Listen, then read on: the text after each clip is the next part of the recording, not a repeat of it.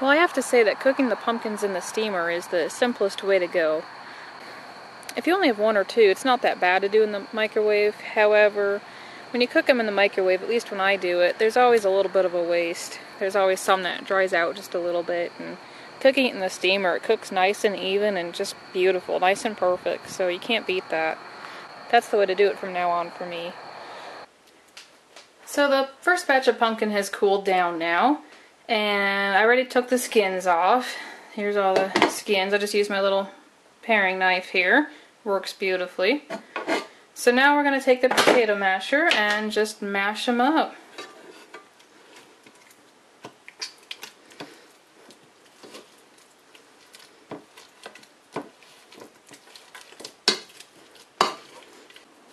After about 1 minute of mashing, the puree is ready. Now you really don't have to get it to a fine mix, because most likely whenever you go to bake something you're going to stick it in the blender anyways. You just want to get it mostly knocked down. If you want, you can use the blender now. It just makes more dishes, that's all.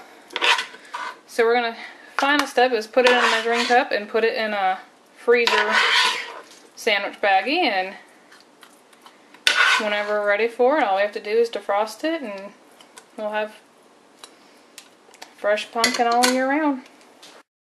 So here's our bag of pumpkin. We're just going to get the air out. So I'll zip it up about halfway. Get the air out, most of it, as much as you can. And seal up the rest away. And then what I like to do is I like to make it nice and flat. It just stores better in the freezer that way. That way you can just stack it on top of each other.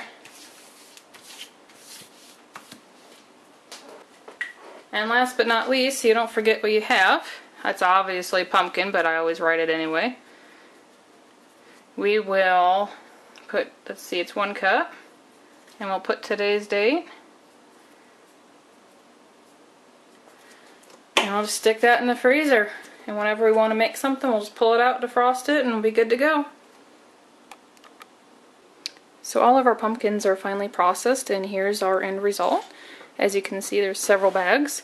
We have proportioned in different quantities. This stack is 1 cup, and that one over here, that's the equivalent of 1 small can, which is 1 3/4 cup. And the 2 up in front are both 1/2 cup bags. And here's another little stack of the 1 cup.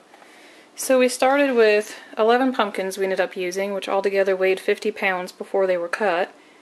And we ended up with 40 3/4 cups of pumpkin puree, and that also equals 23 1/4 small cans. So we do not have a pumpkin shortage here in the Midwest, that's for sure. So this will definitely keep us going for the year, and the only other step we have is to put it down in the basement in the deep freeze, and it'll stay good for about a year. So we're all set.